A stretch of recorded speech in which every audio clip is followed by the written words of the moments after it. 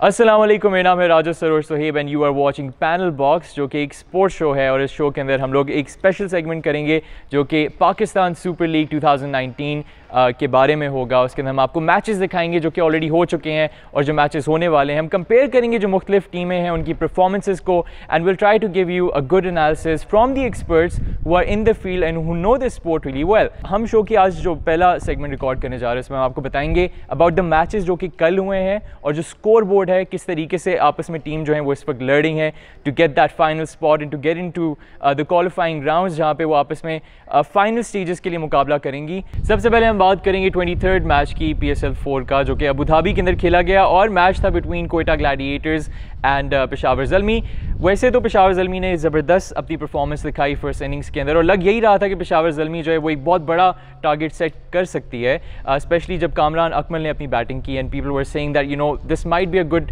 Time for Kamran Akmal to actually set really high score for people to follow. इसके अलावा Andrew Fletcher ने भी बहुत अच्छी परफॉर्मेंस की, लेकिन कोयटा ग्लैडिएटर्स ने एज़ यूजुअल आकर जो है सेकेंड इनिंग्स के अंदर अपनी बेहतरीन परफॉर्मेंस दिखाते हुए ज़बरदस्त स्कोर जो है उसको अचीव करने में वो कामयाब रही। शेन वॉटसन ने सबसे ज़्यादा रन्स बनाए और साथ ही एम एस शहजाद की पार्टनरशिप के साथ दोनों ने मिलकर काफ़ी ज़्यादा अच्छा स्कोर किया। लेकिन आखिर में ये हुआ कि मोहम्मद हसनैन जो कि 18 ईयर्स के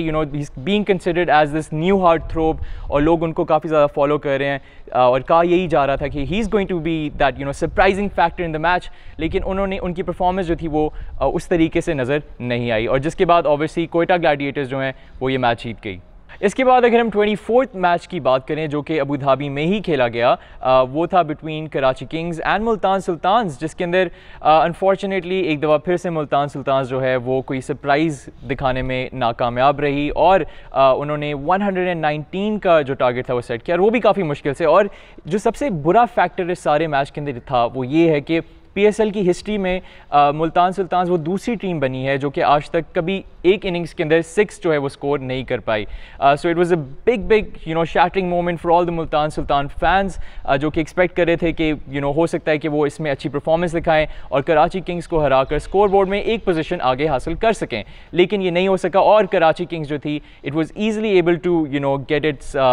जो उसका टारगेट था उसको अचीव करने में वो कामयाब हो गई और वो भी सिर्फ और सिर्फ 5 विकेट्स के नुकसान पर। 19.2 ओवर्स कंप्लीट हो गए थे, लोग उस टाइम भी एक्सपेक्ट कर रहे थे ओवर्स कंप्लीट हो जाएंगे और मुल्तान सुल्तान्स जो है वो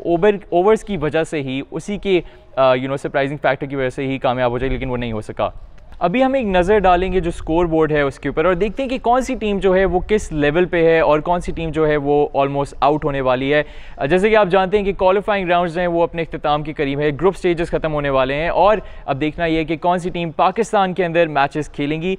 कोयटा ग्लैडिएटर्स जो इसने टोटल 8 मैचेस खेले, 6 मैचेस वो जीती और 2 मैचेस वो हार गई। पेशावर ज़ल्मी की अगर बात करें तो वो टोटल 8 मैचेस उसने खेले, 5 मैचेस वो जीती और 3 मैचेस वो हार गई। इसके साथ वो दूसरे नंबर पे है और तीसरे नंबर पे है इस्लामाबाद यूनाइटेड जिसने 8 मैचेस इन टोटल खेले, 4 मैचेस वो हारी और 4 मैचेस वो जीत गई। कराची किंग्स की बात करें तो वो टोटल उसने 8 मैचेस खेले जिसमें 4 मैचेस वो हार गई और 4 मैचेस वो जीत गई। 5वें नंबर पे है लाहौर कलंदर्स जो कि ऑलमोस्ट आउट होने वाली है अगर वो ये मैच नहीं जीती जो कि आज खेला जाएगा। उससे टोटल मैचेस खेले 7 जिसमें से 4 मैचेस वो हार गई और 3 मैचेस वो जीत गई। फाइनली मुल्तान सुल्तान्स जो कि आप जिसको कंसिडर कर सकते हैं कि it's almost out of this competition, उसने टोटल 9 मैचेस खेले जिसमें से 2 मैचेस वो जीती और 7 मैचेस वो हारी। इसी के साथ weave come to the end of today's special segment on PSL 2019। हम आपको अपडेटेड रखेंगे विद ऑल द मैचेस जो कि आगे आने वाले हैं, but for that you have to subscribe to our channel, you have to like this